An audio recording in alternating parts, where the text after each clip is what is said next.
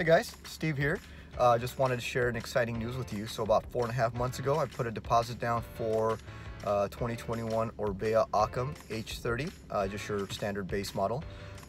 And I got a call yesterday saying it's finally here. So yeah, so I'm about 75% sure I believe that the bike is actually here. Else, when I see it in person, get to throw a leg over it, then I'll truly believe that my bike is actually here. So yeah, let's go in and pick up my new bike.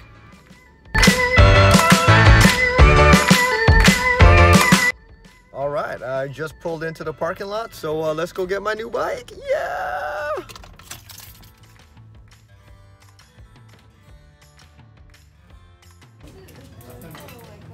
Here's my new bike. I got the guy at the bike shop putting the new pedals on, and we're just going to do some minor adjustments.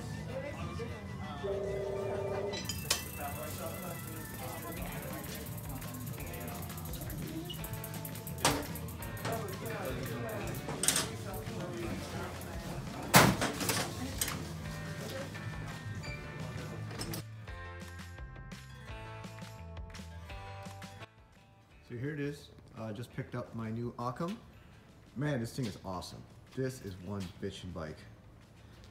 So this is the H30 model, the 2021 Occam H30, just your standard base model.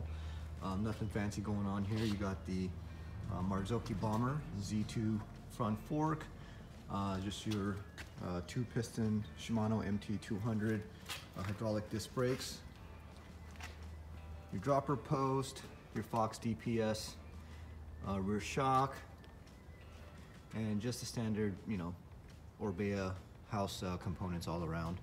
It's got the Maxxis tires on there. I will say this bike is huge. So this is the very first new bike that I've ever owned, and probably going to be the last one. And compared to the 20-year-old bikes I've been riding up until now, this thing is ginormous. Just to give you kind of idea on the scale, so when I put this bike rack on my car, the wheelbase was so long that even with the wheel holders fully extended outwards, the wheel still wouldn't sit neatly in the bike rack. So yeah, I'm gonna go for a ride tomorrow, my very first ride. So I'll post another video soon of my riding impressions. All right.